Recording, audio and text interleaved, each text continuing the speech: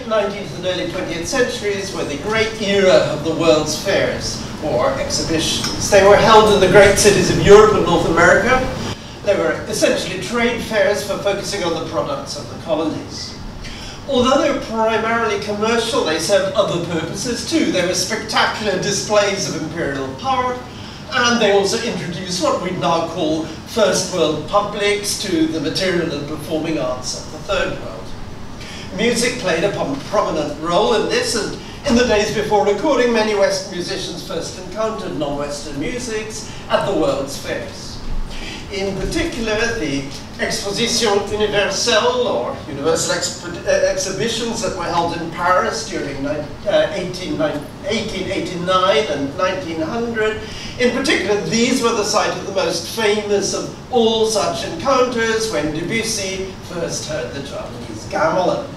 It's an encounter that has attracted a lot of attention from musicologists.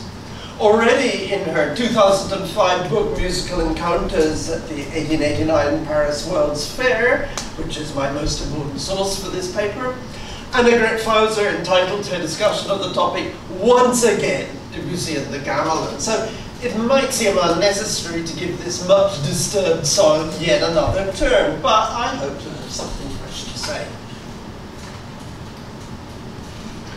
Now, the reason that musicologists are interested in Debussy's encounter with the gamelan is, of course, that it's seen as having had a crucial influence on his compositional style. So ideas of encounter and ideas of influence are tied up with one another. And musicologists who have written about Debussy and the gamelan have generally been concerned to draw a highly value-laden distinction between two kinds of influence, one seen as good and the other seen as bad. At the bad end of the scale, we have what the pianist Paul Roberts refers to as pastiche Orientalism, the pasting of stereotyped local elements onto an essentially unmodified Western style in the manner of the 19th century exoticism that's been very strongly critiqued by post-colonial theory. At the good end of the scale, we have the deep assimilation of Javanese musical principles into Debussy's style that the pianist and musicologist Roy Howard refers to as the essence of a really profound and creative influence, a kind of negotiation between self and other that gives rise to what is seen as authentically transcultural composition. For the highly influential Chinese-American composer Chow Wen-chung, Debussy's exposure to Indonesian gamelan was catalytic in evolving his new concepts. Well, what is it that enabled Debussy to respond to the gamelan in the creative way that he did, rethinking fundamental premises of the Western musical tradition rather than simply plastering cheap imitations of Oriental characteristics onto it? The usual answer to this is because he was musically and conceptually prepared for it. For the musicologist Mervyn Cook, the experience intensified techniques that were already latent in his music and that stood apart from the conventional and soon-to-be outmoded procedures that had dominated Central European tonal music for the previous 200 years. Cook explains that the affinities between Debussy and the gamelan include scale types, ostinati, polyphonic textures, and sonorities, all of which were embodied in Debussy's developing style before his first encounter with the Japanese musicians. And the ethnomusicologist and gamelan specialist Neil Sorrell uses the same approach to critique the very idea of influence. It could be argued, he said, that Debussy's best music shows no influence of Japanese gamelan at all. The key word is influence, with its suggestion of bringing around a change of course. With Debussy, a much more fruitful word would be confirmation. It seems far more plausible that what he heard in 1889 confirmed what he had at least subconsciously always felt about music, and that this experience went far deeper than a desire to imitate something new and exotic. But there's a problem with this way of thinking. If Debussy didn't change his course, if he was already set on that course, then the implication is that his style would have developed that way whether or not he'd encountered the gamelan. So why are we talking about influence at all? surely what we want to say is that the encounter with the gamelan did change Debussy's course, but that there was something in Debussy, in his character, his milieu, his ways of musical thinking or hearing, something that enabled him to respond to the gamelan in the creative way that he did. So the idea of preparation is okay, but we need to find a better nuanced way of thinking about it, and that's what I'm trying to do in this paper.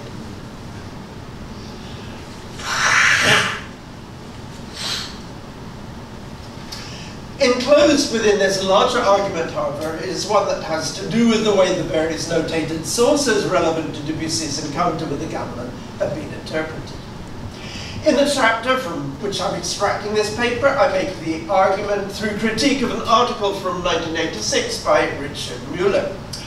It was the first article to be based on almost, though not quite, all of the relevant sources, and in essence, Müller's approach is to look for what he calls common elements between Debussy's music and the gamelan sources, intervallic or rhythmic motifs that make sense within either cultural system, and hence that can act as points of contact between them. However, I complain in my chapter that he approaches notations with the mindset of a modernist music theorist. He sees them as, in essence, specifications of structure, and for that reason, he gives insufficient attention to the quite different ways in which notations may be said to represent music, and hence to signify. Now, I'm not going to talk about Müller's article today, but I am going to spend quite some time in this paper talking about the different ways in which, and the different purposes for which, a number of the key sources represented Javanese music as heard in Paris during the closing years of the 19th century. Only after that will I move on to the question of what enabled Debussy to respond to the gamelan in the way he did.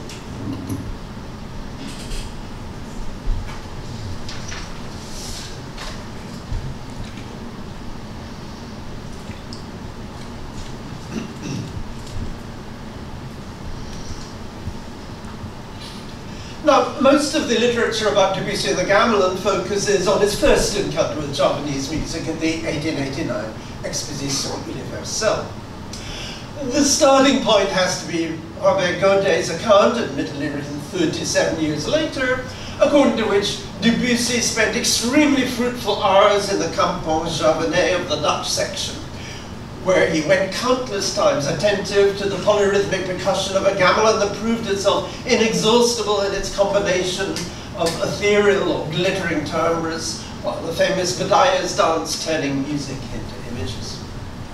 Now, by Bedayas, Godet is referring to the 4 teenage dancers named Joachim, Serim, Tamina, and Sokia, who, as Fauser puts it, ignited the fantasies of the Paris audiences, and they became media sensations off stage, with newspapers reporting their attendance at concerts or theatrical performances. The Exposition featured exhibits from a wide range of European colonies, with the Javanese one consisting of a village at the edge of the Exposition compound, complete with villagers carrying out such traditional activities as weaving and carving. An Anclam ensemble guided visitors to a pavilion where refreshments were served. And then the teenage dancers performed 2 dances to the accompaniment of a small gamelan ensemble, which incidentally was played by the same musicians who played the Anclam. This was followed by a theatricalized social dance staging flirtatious encounters between a Sundanese teenage dancing girl and an unidentified male dancer, before the musicians picked up their Anclam again and escorted the spectators outside to empty the theatre for the next show.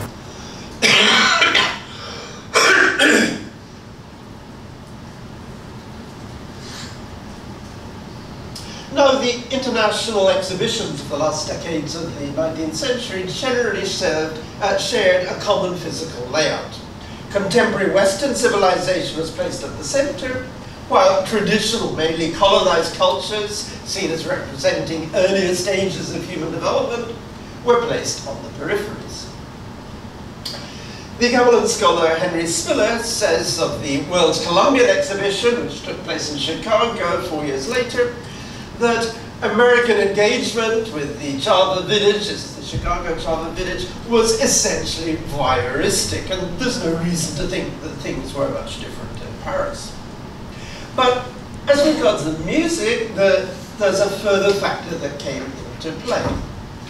At Amsterdam in 1883, at Paris in 1889, and Chicago in 1893. In all of these places, the Javanese exhibits were commercial ventures. They were funded by plantation owners, and they were designed to boost exports of their tea and coffee. Moreover, at all three exhibitions, the villagers, including the Gamelan musicians, were from the same plantation, Paracasale in West Java, part of the former kingdom of Sunda. This means that, as the Gamelan scholar Suma-san writes, the possibility of the performances at the Paris Exposition and the Chicago's World Fair being the same cannot be ruled out. And there's a reason I've told you this. The reason is it gives me an excuse to play you a short extract from a very early cylinder recording of the Gamelan at the 1893 Chicago Fair, which was made by Benjamin Gilman. Don't expect too much of the sound. But even if it isn't likely that what's on this recording is the same music that Debussy heard in Paris, and I won't be referring to it, but it's quite possible that you're actually hearing the very same musicians that Debussy heard. So it's worth it.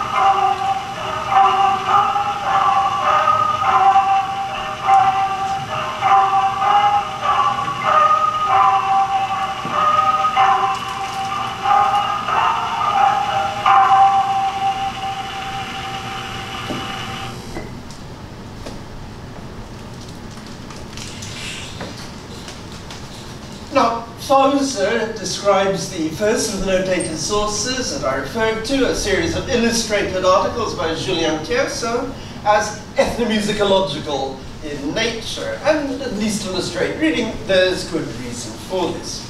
For one thing, Tierceau represents his aim as to transcribe specific examples of what the Javanese musicians played. He prefaces his transcriptions with the caution that the scales of Javanese Gamelan music cannot be directly translated into Western staff notation, and having said that, he goes on to do precisely that. Like everyone else, he uses the anhemitonic pentatonic scale, that is the black note scale, as the best available approximation to the Sundanese slendro Gamelan that was played at the Exposition. But what's revealing is Tierceau's explanation of the difficulties that he encountered in making his transcriptions. Having gained some familiarity with the musical style, he explains, he thought he'd be able to take down some of the most interesting passages in real time, but it proved impossible.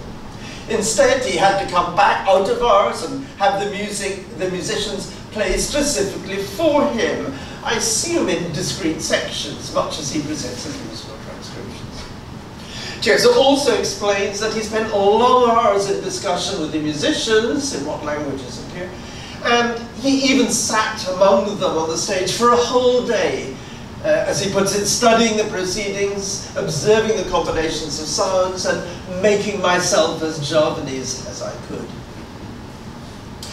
But despite the element of identification with the exotic other that's implied by that last remark, Tierceau represents his aim as, in essence, scientific. He was concerned not so much with reproducing the music's effect as with representing its note-to-note progress in a form that would, in an ideal world, be identical to how some other equally qualified Western musician might transcribe.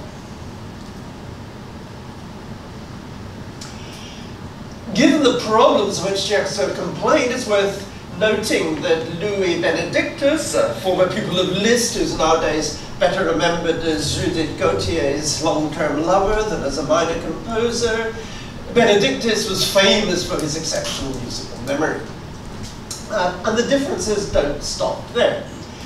Tierceau's relatively scholarly articles, collected into book form, initially came out separately in Le Ménestrel. By contrast, Benedictus's Les Musiques Bizarres à l'Exhibition was targeted at those who attended the exposition's exotic musical events and wanted a souvenir.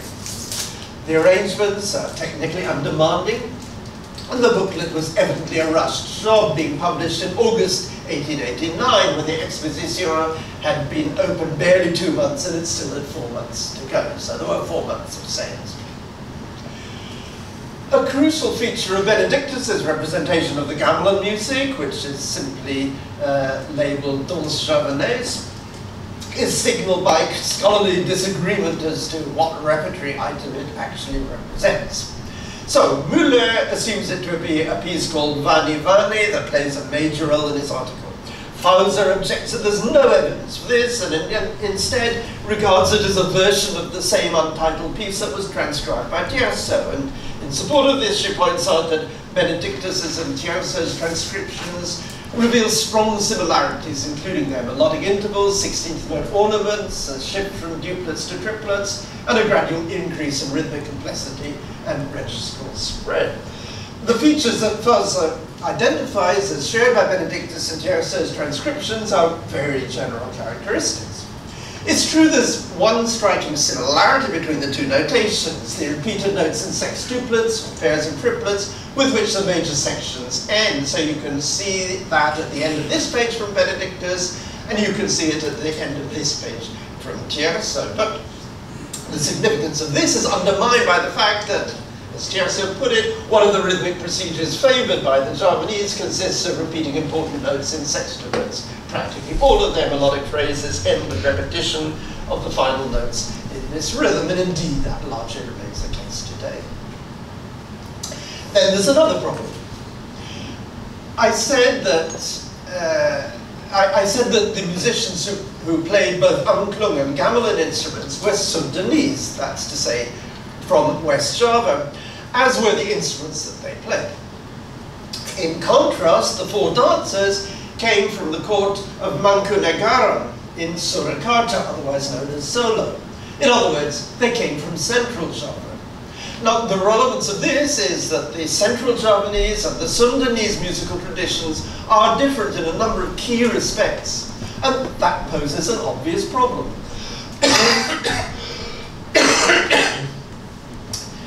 As Suvarsam says, how could Javanese musicians accompany Sundanese, let's get this right, how could Sundanese musicians accompany Javanese dancers?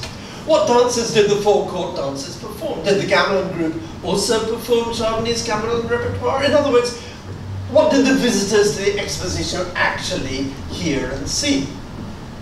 And for more than 10 pages, Suvarsam grapples with these questions, engaging with Müller's and Fauser's and other hypothetical explanations. He quotes Fauser's suggestion that trading relationships and intermarriages meant that music of either origin was known in the other province and that musicians are fluent in both styles, but he's clearly unconvinced. Halfway through the discussion, he notes the odd form of Benedictus's danse javanaise and suggests that, if anything, it might be a reflection of a particular Gamelan piece composed in a compact structure. And 6 pages later, he unpacks his if anything, now speaking of Gilman's cylinder recordings from Chicago, when he suggests that what was being played was simplified versions of music drawn from a mixture of different genres. So the suggestion is that this was a 19th century forerunner of those programs of so-called traditional music and dance that you find today across the world's tourist destinations, which bundle together items drawn from different contexts and present them as a more or less fictitious national tradition. And this fits in with the fact that performers from the same places, quite possibly the same performers, performed at a succession of world's fairs, perhaps developing a routine that was quite different from what they would play or dance at home. If that's the case, then all these complicated scholarly attempts to match what was heard against specific items of traditional repertory are totally beside the point.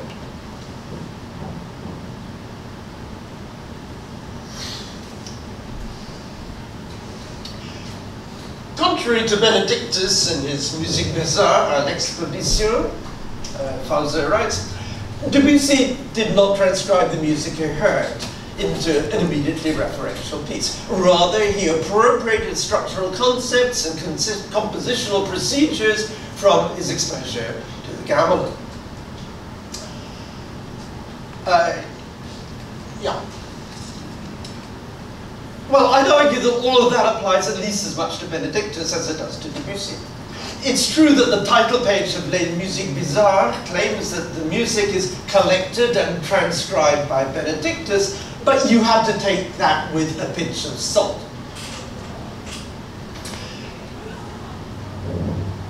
As Francois Picard has shown, the 8th item in Benedictus's collection, a marche chinoise entitled Les Ordres du Général, is actually an arranged and slightly tweaked version of a Chinese score transcribed and disseminated in 1776 by Joseph-Marie Amiot. So he presented it as something he heard. He didn't hear it at all. He copied it out of another book.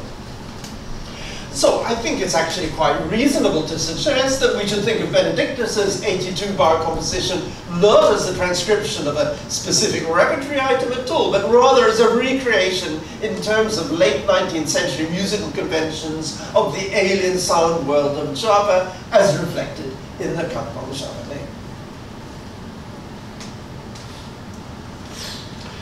Now, writing about the 1893 Chicago exhibition based on contemporary transcriptions, compositions designed to evoke the Javanese village and newspaper reports, Henry Spiller identifies 5 characteristics of Javanese music that repeatedly appear in all of these sources. So they are the rich, complex, non-harmonic timbres of the bronze and bamboo instruments themselves, which were sometimes interpreted as harmony. The formulaic nature of melodies and elaborations, a stratified polyphonic texture, a formal framework marked off by the parts played of low-pitched gongs, goings, gongs, and a tendency towards ostinato and repetition.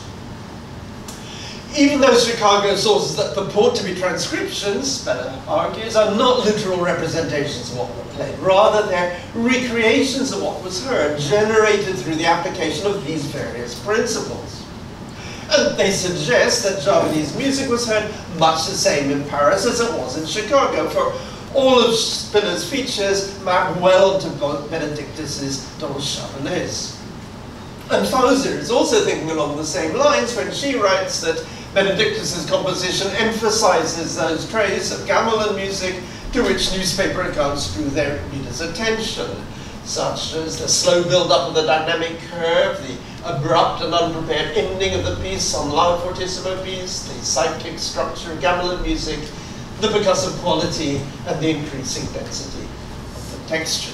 I mean, it's just worth remembering that the word recordings in these days. So basically, you were working from memory.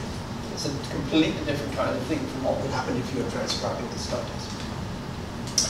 But as with Spiller's 5 characteristics, these apply to Gamelan music in general, rather than to one piece in particular. As I see it, Benedictus isn't representing Javanese music in the blow-by-blow manner that Tierso attempted to represent it, but rather he was attempting to represent his experience of hearing it. Just to give one specific example, the half-note D-sharp, C-sharp ostinato that persists in the left hand throughout much of Benedictus's piece can hardly be seen as the transcription of some particular balongan. It's stripped down into a sign. It's a shorthand signifier of the balongan.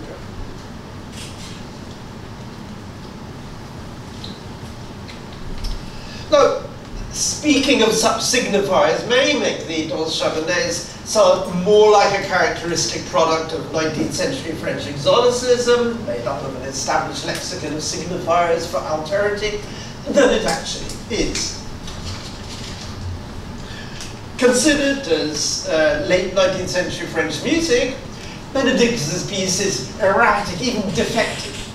And I take this to be evidence of a negotiation between musical self and other. He allowed the impact of the musical other to significantly deform or reconstruct the conventions of his style, the common practice style. Benedictus's piece is black note pentatonic throughout, which is what you might expect of an orientalizing composition intended for amateur pianists, but its scalar organization is more structured than that might suggest. F sharp appears only in the melody of the introductory section you can see in part 4. This is perhaps intended to represent the remab, or Indonesian violin, which not only characteristically initiates gamelan performances, but also makes use of outer scale notes.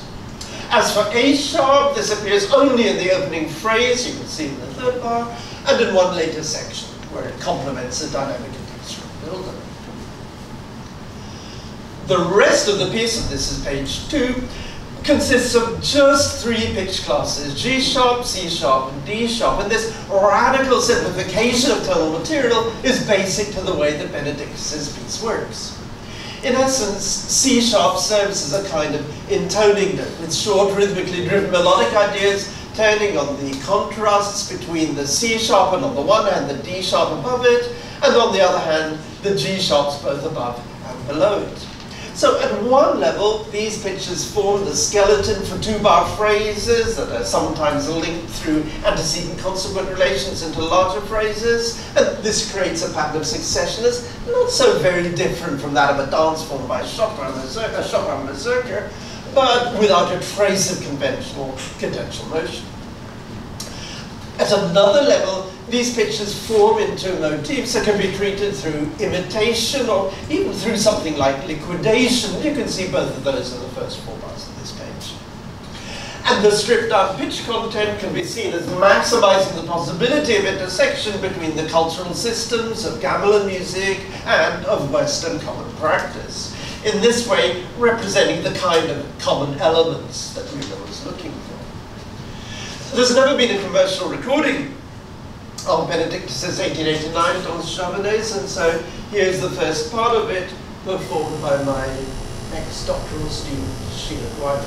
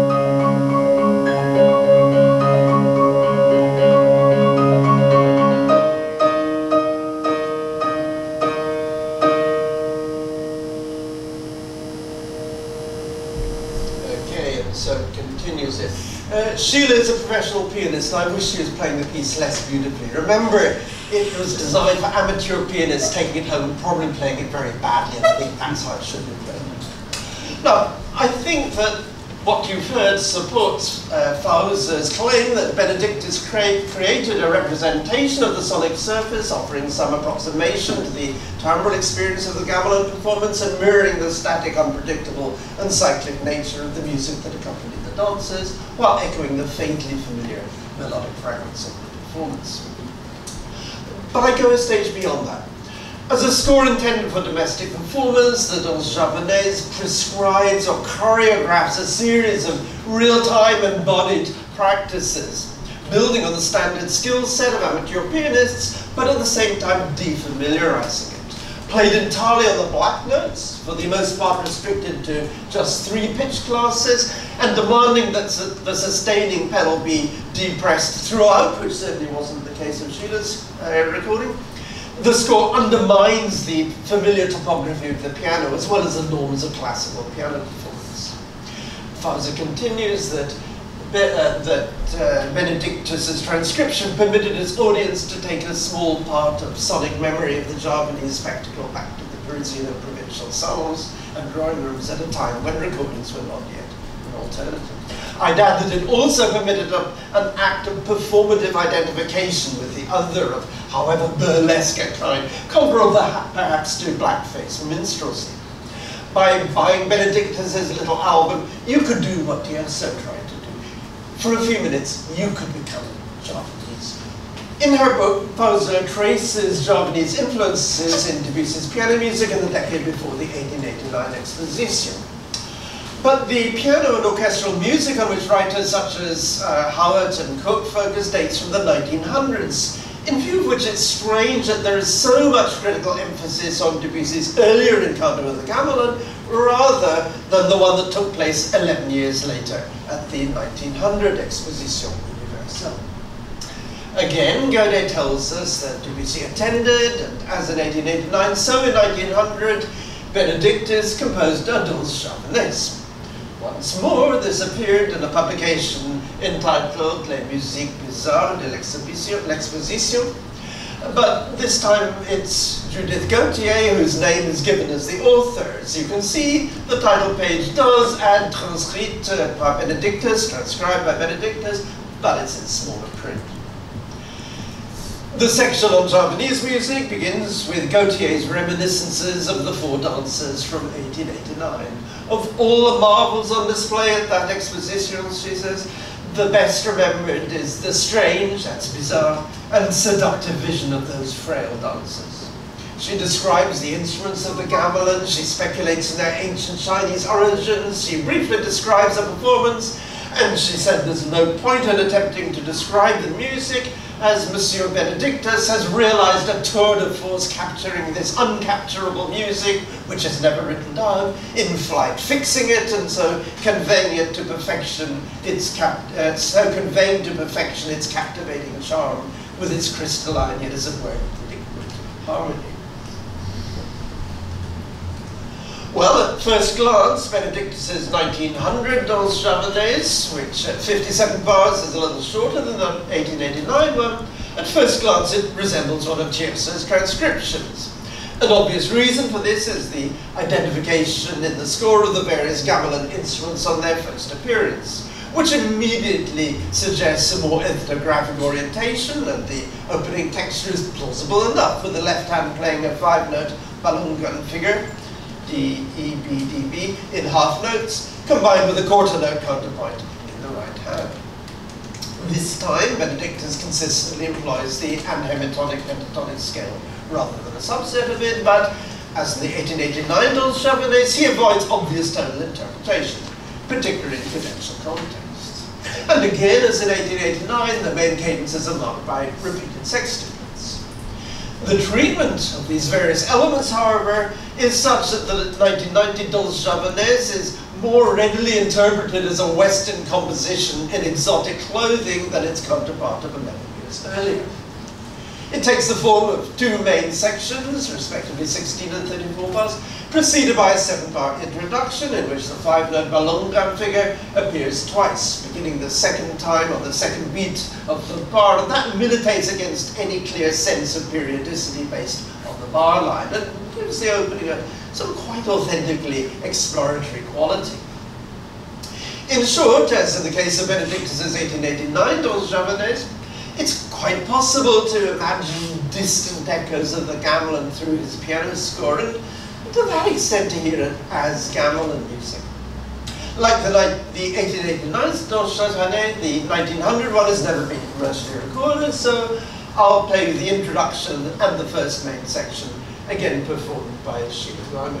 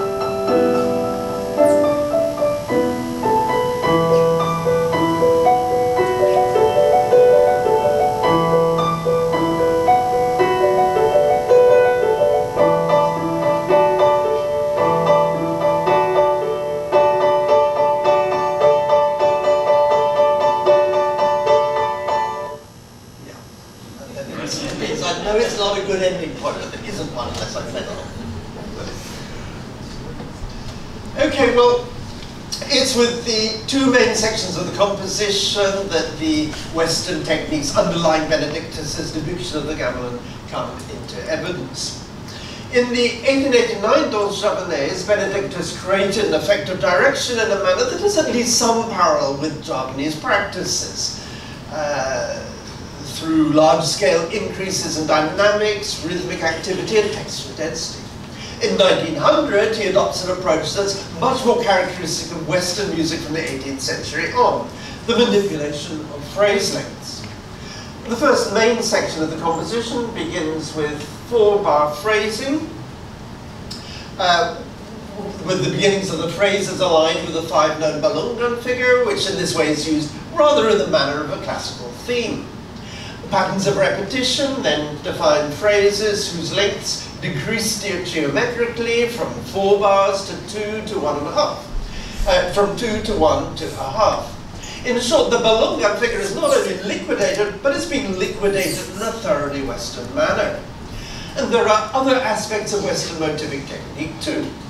While the principal motif is what I've been calling the Balungan figure, there are a number of subsidiary but still distinctive motifs, and without going into details, they appear sometimes complete and sometimes fragmented in a kind of application of Beethovenian motivic technique to these exotic materials.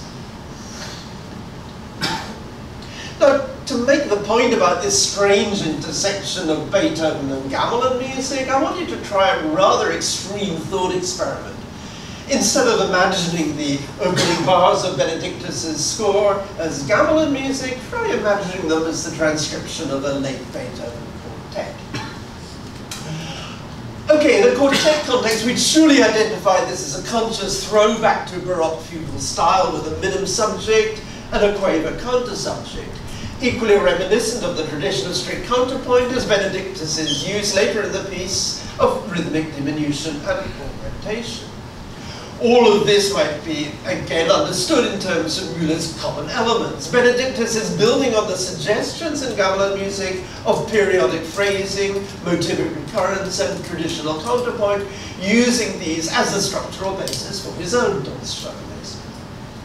Or to put it another way, Benedictus has seized on a number of stylistic elements that he heard in gamelan music, taking them out of their original context, and instead systematizing them according to an essentially Western notion of what composition is. It's a more thoroughgoing example of the same kind of generative process that's been described in the Chicago transcriptions from 1893. To that extent, both Benedictus's danse javanaise can be seen as examples of transcultural composition to the extent that they seek to accommodate the other within the representational format of the self. But they demonstrate in what very different ways and to what very different effects this can be done. And the combination of Benedictus's two representations of gamelan music provides a good basis for an assessment of the first of Debussy's overtly Javanese pieces, Pagode, the first of his Gaston. It was composed 3 years later, after his second encounter with the gamelan in 1903.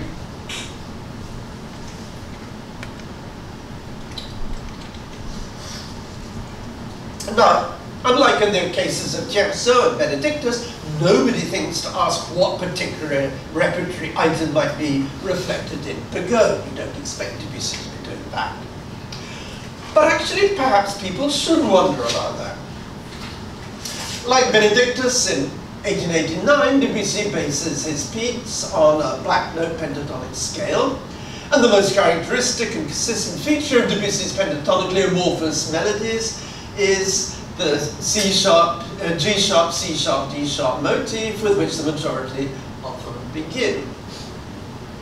That's not only the same three pitch classes from which most of Benedictus's 1889 Danse Javanaise is constructed, but it's the same form in which its principal melodic material was first introduced.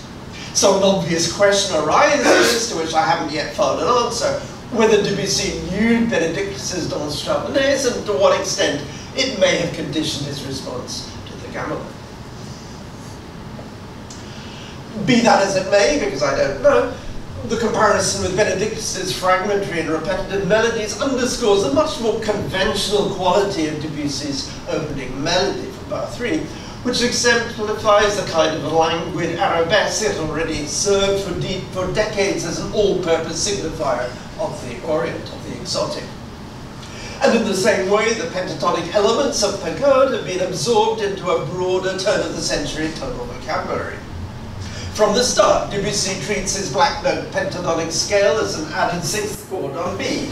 He inflects the A sharp of his B major key signature to end natural in order to hint at a subdominant inflection. And he changes his ballon-like bass notes into quasi-functional linear progressions. With a slight alteration, Debussy's quip about Le Sacre de Printemps would apply just as well to Pagode. This is exotic music with every modern convenience. And I'll play you the first minute or two of a recording of Debussy's Pagode to get the sound in your ears. This recording dates from the 1970s, but by all accounts, it echoes on one pianist at least was playing it back in the 1920s. So the pianist in question is Erwin Nyíregyházy.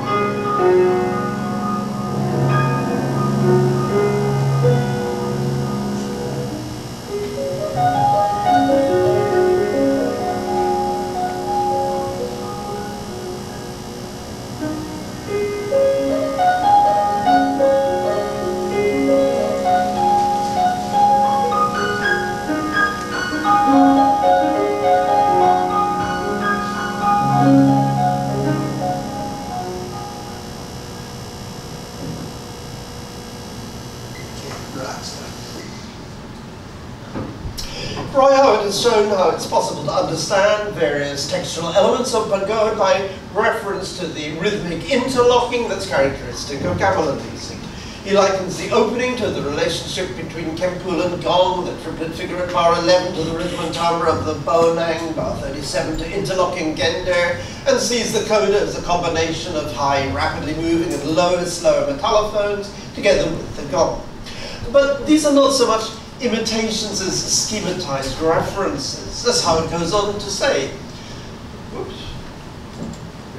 The piece is a picture and a stomp, evoking a Westerner's perception of another continent, culture, climate, atmosphere, and way of life. One, moreover, of which Debussy had no personal experience, as his use of the title pagode possibly betrays. I do have a learned footnote here. Yes, there are no pagodas in Java, but the term pagoda was used in contemporary blah, blah, blah, and so on and so on. You don't want to know about that.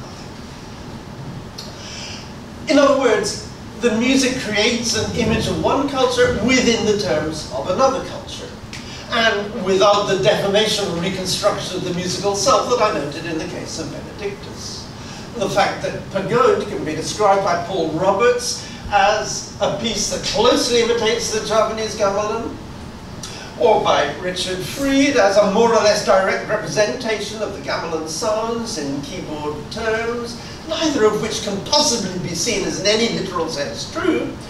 The fact that they can say this only shows the extent to which these references have been naturalized within Western conventions. So it's really hard to quarrel with Fauser's conclusion, through which he seeks to counter the modernist interpretation of Debussy as an agent of rupture, that his appropriation of elements from the exotic performances to further the cause of French music is as much part of the colonial enterprise as what we habitually identify in works such as Lakme, and Lakme is a particularly famous orientalizing opera by Delibes.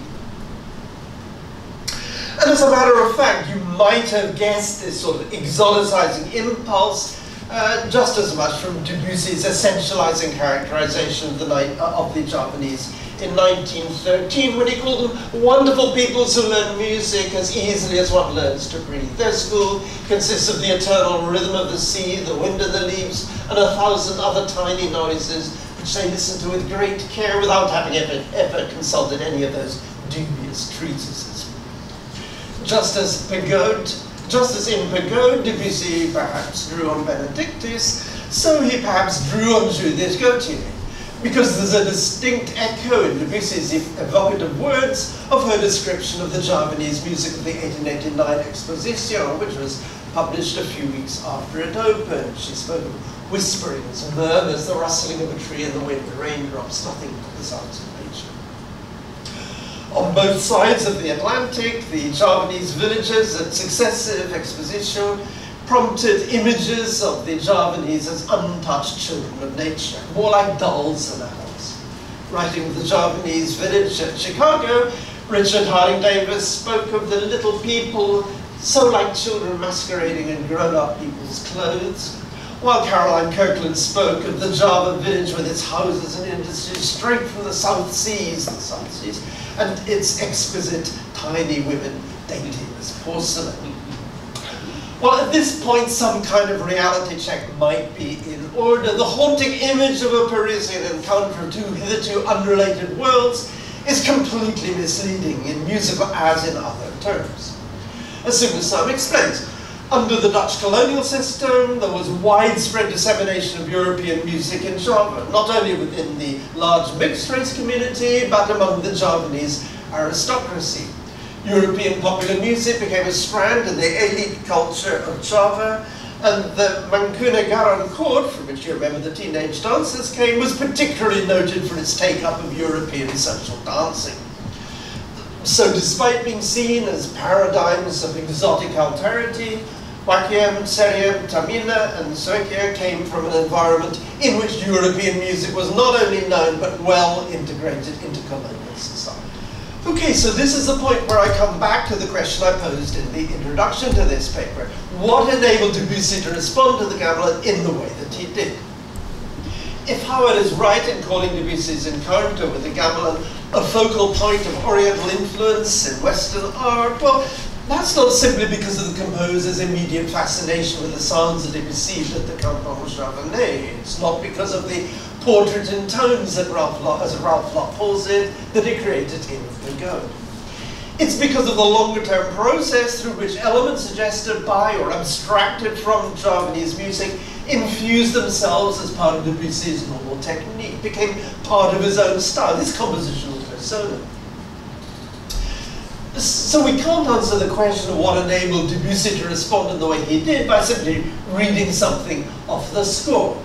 As Mark Perelman says, another Gamelan scholar, it's never possible to extract concepts directly from a musical practice. Influence, in the sense that Howard intends the term, involves a changed way of thinking about music, or more accurately expressed, it involves a transformation in the conceptual schemata that are involved in composition.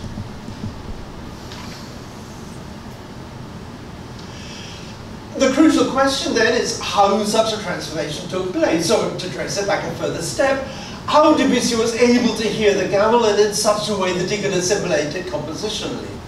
And I'm going to suggest one specific answer, which I can best explain by focusing on a familiar element of Debussy's later style that's adumbrated in his Pagode and commonly attributed to his encounter with the Gamelan. And this is his habit of composing in superimposed rhythmic strata with a tendency for the higher notes to move faster than the lower notes. We've already seen one example of this, how its comparison between various passages from Pagode and the patterns of rhythmic interlocking characteristic of Gamelan music that I cited a few minutes ago. This both illustrates Debussy's use of rhythmic layers and makes the case for a specific association with the Gamelan. But the opening of Cloche à travers les feuilles from the second set of Images, and dating from 4 years later, is a more developed and again commonly cited example. Howard points out that the rhythmic relationship between the A's and the two lower staves of bars 3 to 4 from Cloche à travers les feuilles exactly matches that between Ketuk and Kenang, but the point is a rhythmic stratification no longer has a specifically exotic association. On the contrary, the three-stave format places Cloche à travers les feuilles within a tradition of 19th century pianistic virtuosity, while such well-known orchestral examples of rhythmic layering as Ronde de Printemps from the orchestral Image, and in particular the late Ballet Scourgeux, might be seen as prefiguring later developments, including, for example, Ligoti's micropolyphony. But if the rhythmic stratification of the opening of Cloche à travers les feuilles represents an aspect of Gamelan music, it also resembles another musical practice that I hinted of when I spoke of Beethoven's late quartets. And it's a practice with which Debussy was already extremely familiar as a consequence of his conservatory training. This is species counterpoint, which was taught at the Paris Conservatoire on the basis of the Cours de Contemporain et de Fugue, authored by a distinguished former director, Louis Cherubini. That's the source of the example you're looking at. Looking beyond the immediate contrast between the music of a metallophone ensemble and a pedagogical genre based on idealized voices, the relationship between Gamelan music and species counterpoint is a mixture of total opposition and striking similarity. Well, the differences are obvious. There's the principle of heterophony, or simultaneous variation, that's built into Gamelan music, and that is as different as could possibly be from the independence of voices that lies at the heart of species counterpoint. Another difference is that in species counterpoint, there's no equivalent to the colotomic, that's to say rhythmically nested, organization of Gamelan music. But then equally obvious is the parallel between the textual layers of Gamelan music and those of species counterpoint, defined in each case by successive relationships of rhythmic diminution. Cherso himself made the comparison between Gamelan and early music. As he said, aren't there curious similarities to be drawn between the procedures of Japanese music and those of our Western polyphony from the 15th and 16th centuries? The part of the rebab is like the cantus firmus from a messe de l'Armée, or a polyphonic song by one of the masters of that time. The variously elaborated patterns of the other instruments of the Gamelan are counterpoints which, while not having the stability of those of Josquin de Pré or Palestrina, evidently proceed from exactly the same principle. So here he's thinking about what is formalized as species counterpoint. And the same idea made its way into the writings of the first generation of ethnomusicologists to work in Japanese music. Jaap Kunst used the term cantus firmus to describe the balunga, and Sumasama has traced it further back than that. Even Debussy associated the gamelan with earlier music. Based on Godet's account, Fauser suggests that the multi-layered contrapuntal quality of the gamelan seemed to Debussy to be a musical device that the composer tried to relate to the canon of Western counterpoint through heightened study beyond Sebastian Bach. Now, at first sight, it might appear really quite perverse to associate the notoriously anti-academic Debussy with his contempt for pedagogical rules and regulations with, of all things, the species counterpoint. But actually, that is just the point. A month before the 1889 Exposition opened, Debussy told his former teacher, Ernest Guiraud, that I don't write in the fugal style because I know it. He knew it backwards. He'd been through the conservatory. And it goes further than that. Palestrina is singled out in Cherubina's Cours de Contrepoint as representative of the most classical composers. In fact, he's the only composer in the Cours de Contrepoint other than Cherubini himself whose music is included.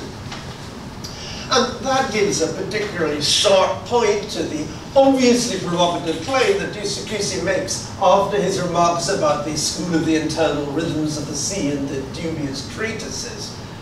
Javanese music, he said, obeys laws of counterpoint that make Palestrina seem like child's play. Seen this way, it's the possibility of mapping the rhythmic layerings of gamelan music onto the already deeply internalized schema of species counterpoint that provides the key to Debussy's ability to respond to the gamelan as he did. It enabled him to hear gamelan music not simply as the music of a cultural other, as something appealingly exotic but irreducibly foreign. It enabled him to hear the music of the other as in some sense his own music, and in this way to make it its own. There's an obvious way into which to model this, which is through the idea of conceptual blending theory. So we would say that the features or configurations shared by gamelan music and species counterpoint, those common elements, enable an alignment of the conceptual spaces of Javanese and of European music, and hence a cross-flow of qualities between them. Okay, I'm not going to go into the details of conceptual blending theory for now, but I'll mention one crucial idea that comes out of conceptual blending theory. And that's that the cross-flow of qualities that results, the cross-flow of qualities results in an experience that is emergent in the sense that it isn't simply the combinations of the qualities that feed into it, but rather it's a transformation of them. The effect of Debussy's rhythmical layering, whether in his music for piano or for orchestra, is nothing like species counterpoint, and only like that of the gamelan in the broadest and loosest sense. It's something essentially new. And actually, it takes a pianist to properly describe what is new about it. Howard suggests that for Debussy, the basic problem with the piano is its essentially percussive nature, at odds with the sustained sound of wind or string instruments or the voice. In Pagode, Howard continues, Debussy, for the first time, completely accepts this percussiveness as it is and carries his musical lines by turning it into a carpet of sound in exactly the same way as a gamelan does. A paragraph later, he refers to bringing from chords and textures the resonances of the strings and soundboard rather than the hit of the hammer. And again, he cites Pagode as an illustration. Paul Roberts, the pianist, hints at the same conception when he writes that Pagode requires a refined touch for creating a variety of simultaneous levels, and he emphasizes the physical dimensions of what's required in order to achieve the required effect. For the opening measures, he says the arms and bodies should be perfectly poised with no movement except for the left hand coming over the right in a gentle arch, as if reaching for a slightly brighter sounding gong. The physical gesture is as different as it could possibly be from the one that was choreographed by Benedictus's 1889 Jazz Javanese. As different as is the sound. And on the next page, Roberts develops the Gamelan analogy, now with reference to bar 3 of Pagode. Each melody note needs to have the same weight, with the inner gongs, F sharp and G sharp, sounding together, clearly audible. A gong has its own character, which is immutable once the sticks have been chosen. What Howard characterizes in terms of sound production, and Roberts in terms of the choreographed performance of imaginary gongs, is a conception of music as above all a phenomenon of resonance that Robert Schmitz, who studied with Debussy, was referring to when he wrote that the composer regarded the piano as the Balinese, he meant Javanese, regard their Gamelan orchestras. He was interested not so much in the single tone that was obviously heard when a note was struck, as in the patterns of resonances which that tone set up around itself. Schmitz's formulation, which dates from 1937, is distinctly reminiscent of Tristan Murail's insistence that composers do not or should not work with notes, but rather with sound and time. And in her book, The Spectral Piano, Marilyn Nuncan traces the role of the overtone series in directing harmony from Pagode to Cloche à travers les feuilles. Nuncan also cites Schmitz, whom she follows in referring to the shimmering microtonal sonorities of the Balinese Gamelan. She cites him on Debussy's insistence that the piano keys be struck in a peculiar way, otherwise the sympathetic vibrations of the other notes will not be heard quivering distinctly in the air, and she relates all of this to Debussy's possession of a Blüthner piano with aliquot stringing, the effect of which is the intensification of harmonic resonance. When I trace the progression from Pagode and Cloche à travers les feuilles to Jeu and Ligoti's micropolyphony, then I might easily have added spectral composition to the list. In this very Parisian narrative, Debussy is frequently invoked as a precursor of spectralism, and it's tempting to draw a parallel between how Debussy listened to the Gamelan and how the spectralists listened to Debussy.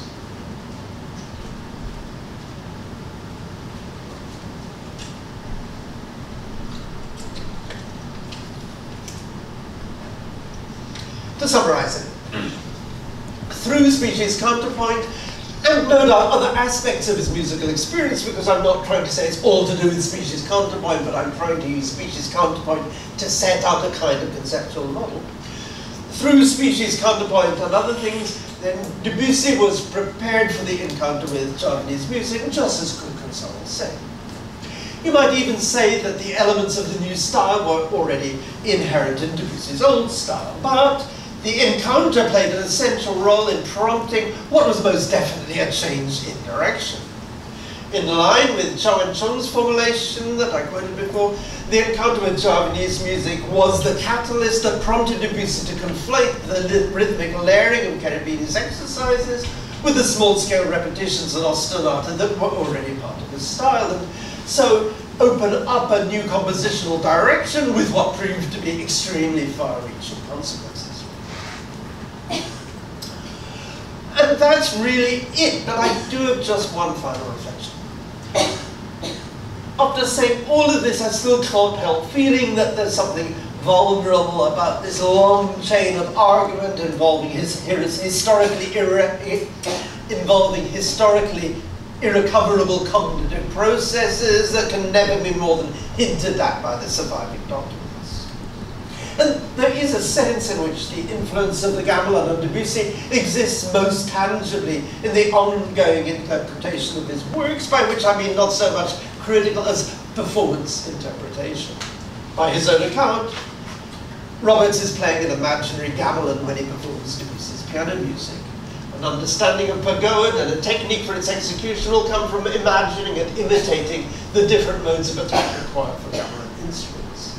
And he extends this principle beyond exoticizing representation when he writes of Cloche à travers les feuilles that whether or not the piece is a conscious memory of the gamelan, it can only profit a pianist to be aware of gamelan textures and sonorities. But it's Howard from whom the most compelling testament comes. For many years, he tells us, he considered Pagode to be one of Debussy's less successful pieces. But after 2 years' experience of playing in a gamelan himself, he came to understand certain instructions in the score that had seemed problematic when interpreted in normal Western terms. These were now revealed as references to gamelan music, and ironically, he adds, the key to making sense of them lay in strict adherence to the indications in Debussy's score. In this way, and irrespective of its status as historical fact, Debussy's encounter with the gamelan continues to be enacted on concert platforms throughout the world, more than a century after the Paris Exposition closed their doors for the last time.